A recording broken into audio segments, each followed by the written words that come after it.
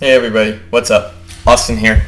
Gonna do another trade recap today on my trade SAEX the day after Valentine's Day. Funny how SAEX always seems to go after Valentine's Day, or around Valentine's Day.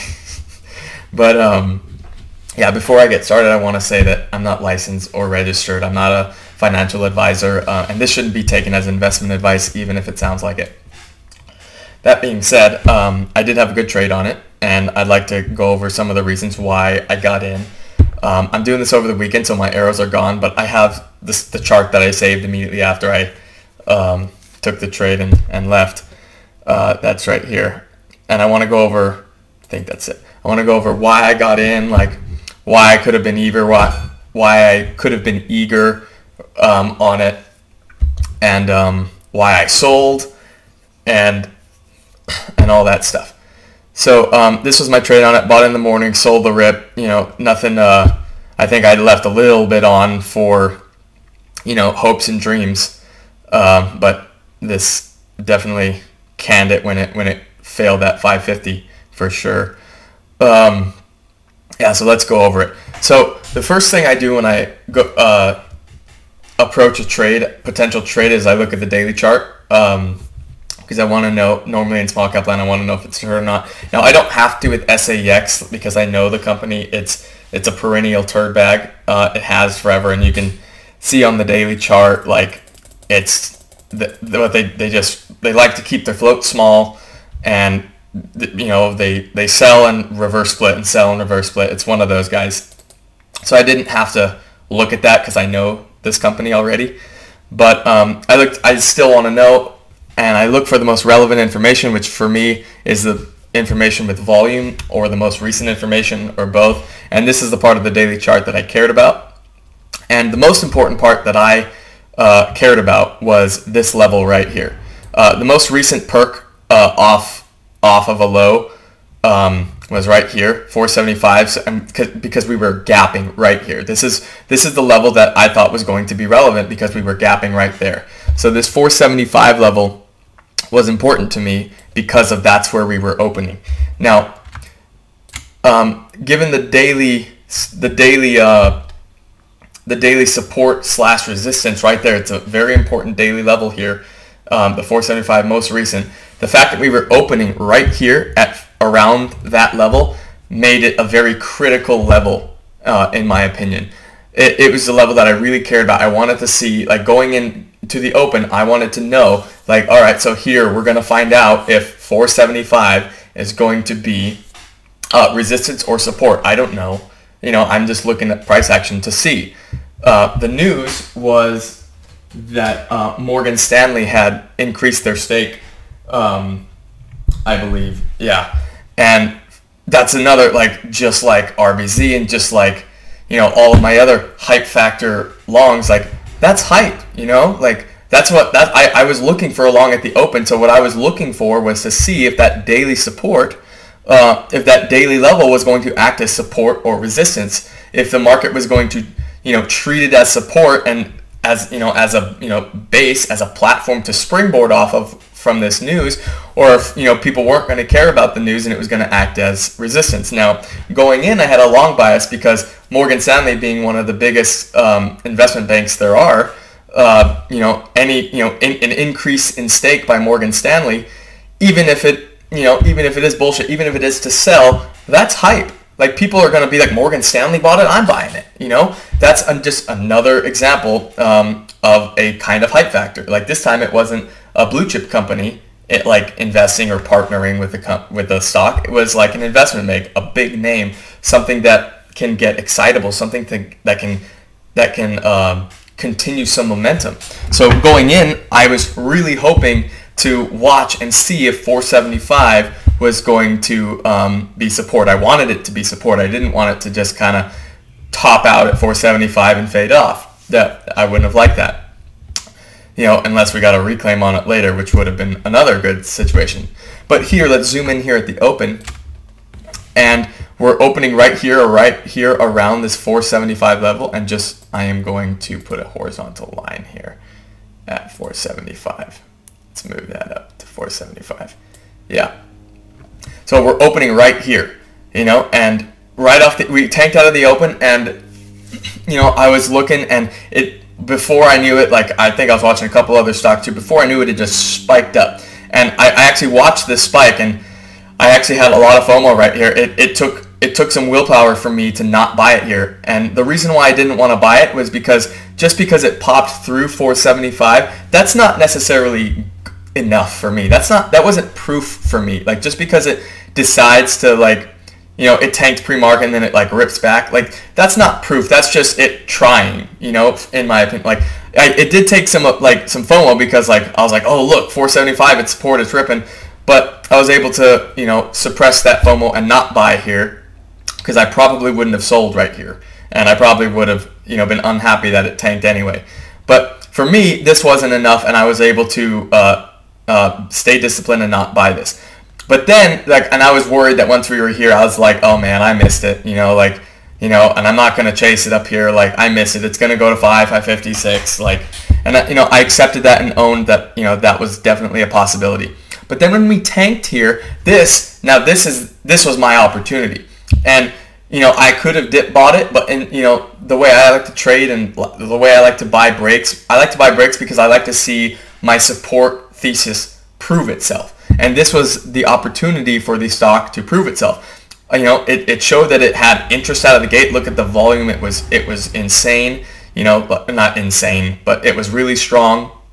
And so I was like, okay, perfect. There's interest in the stock. People like this idea. People are excited about the Morgan Stanley, the news. SAEX loves to keep its float low. So like I think it has like a 2 million or something million. Like, that's perfect for me. So I'm looking to see now. We're getting a retest, a chance to prove ourselves at this 475 level right here on the. I'm gonna put a line here too, just right there, like 475. That's close enough. So yeah, so it's right, like, we're getting this test here, and it's proving it tried to tank here, and we're holding, and like, I love that we perked back, and I was like, all right, this is still alive. Now, normally this is not a buy. Normally I wait for like some kind of curl or something to try and fail one more time. But as I said in other videos, I think here's my trade. I like to get my feet wet sometimes, and this is one of those times. And normally when I like to get my feet wet, like the determining factor for that is normally if I feel like if the float's really thin, and like it could potentially just erupt. And SAEX, I know, is one of those kinds of stocks, especially with the float being like 2 million-ish, there's a potential that it can just go. And like, if it goes, I want to be in, some, but like, so I put on my first starter as it popped through VWAP here. Nothing big, just the feet wet starter. And then we got my curl that I like, but for me, this was a little bit premature. Like, I didn't like that it happened right away. Like, I wanted some time, some kind of consolidation, so that I could like key in on the volume, and like, if the volume was going to stay strong, that was going to support my thesis that like it held, that it was going to hold this 475 support. So I ended up buying, because I wasn't in enough for me, for me to be happy with it, and it was proving. So I did get a little bit more here, still not full, and I was actually kind of happy to see this tank here, like, because I felt this was a little bit premature. I was happy, and now I'm just waiting for a higher low, or I'm selling under like my 475, 480, 480 level here. This is where I'm risking at this point. And we get the one more consolidation. So from the initial perk, we get like this time, this 10 or 15 minutes that goes by here, and now I really like it. The fact that it tried to reject 5 and came back holding VWAP, like, and not even be able to test. Like, I'm really liking that it's just not giving any relief for any kind of shorts. Like, it's just holding. It's the volume is staying strong. We got the strong 110,000 share perk, a strong 200,000 share perk. And when we finally broke over this high, I was in. I added the rest of my shares. I'm now risking this 490 area, or where the last dip was, and I have a solid risk. Like, my average was about 5 for the trade. I think it was like 499. And now this is where knowing SAEX kind of gave me a little, in hindsight, really good sell. Like, I know that SAEX is a perennial shit bag, so of course I'm definitely selling some. Like, I have to sell some. If this popped up here and dropped and I didn't take any off, I would deeply regret the trade. So I had to take some. I gave it some time.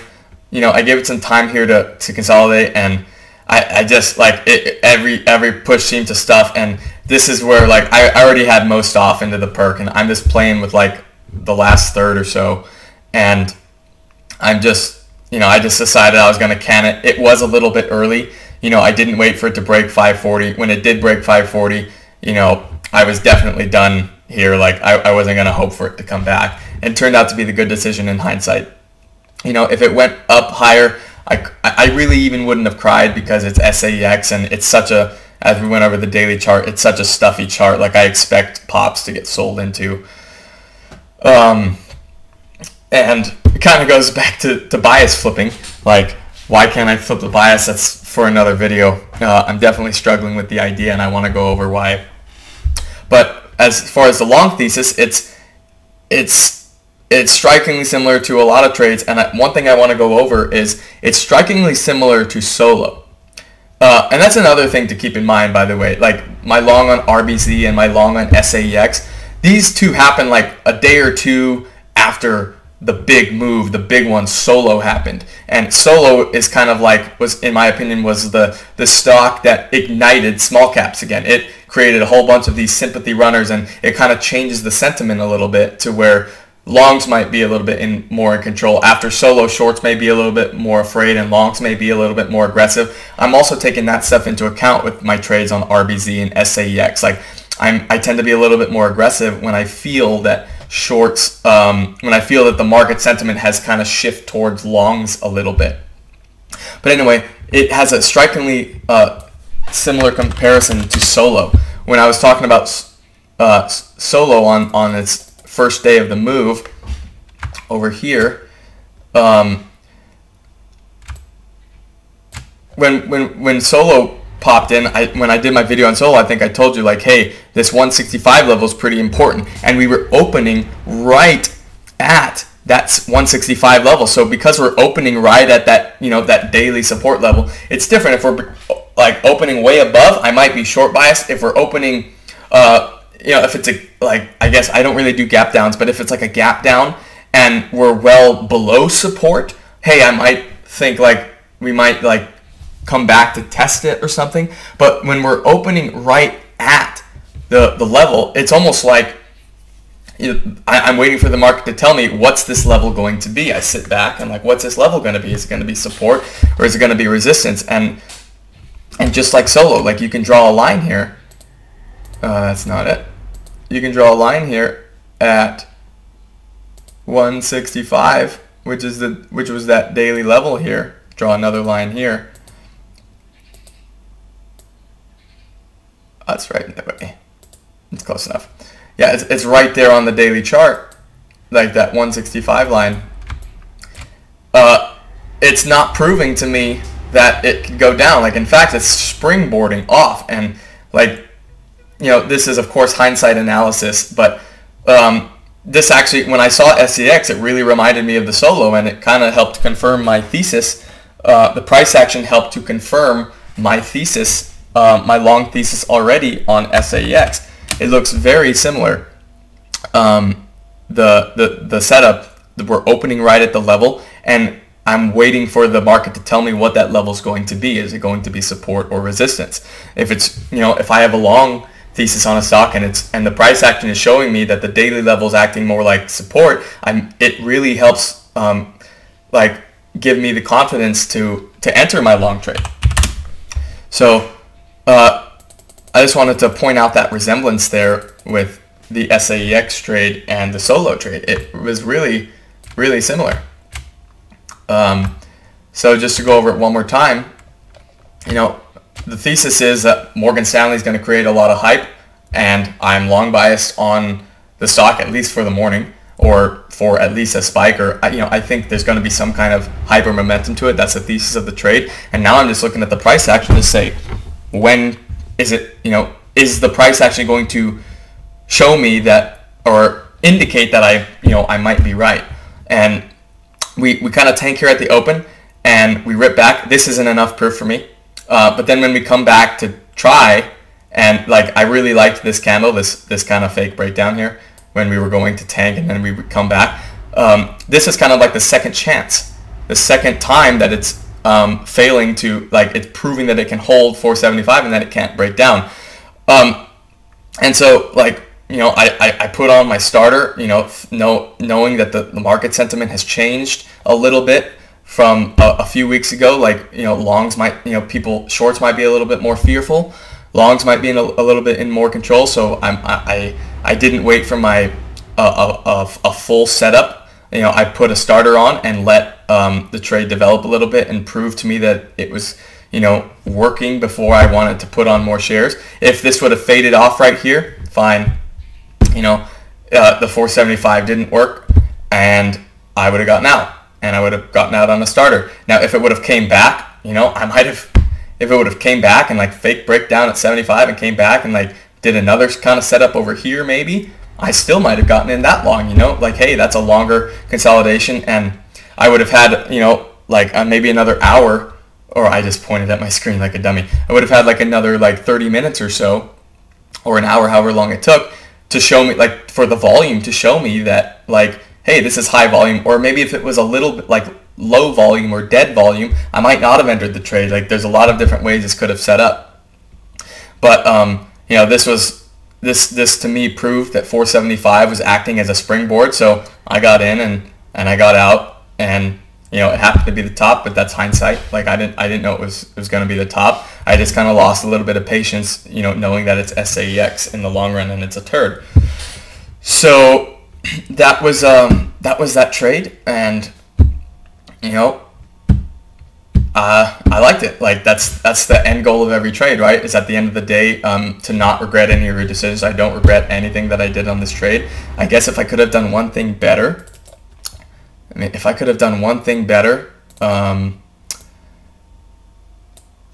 I guess I probably could have added right here, I guess, but again, it's not really, that's hindsight. I probably wouldn't have changed much with this trade, actually. No, I really like this one. So I guess everyone always asks what your risk was. Here, my risk was for like this low, 470, when I got in here at like 490. And when we perked here, my risk kind of moved up to 475 to 480, but by then, like, I'd only be in half, so like I'd be willing to get back in. And when I bought here, my last final shares at the 510 break, with the potential domino effect to break 520 over here. This I see as a potential domino. I'm buying here because I'm adding here because I'm okay with raising my risk to this 485 level now.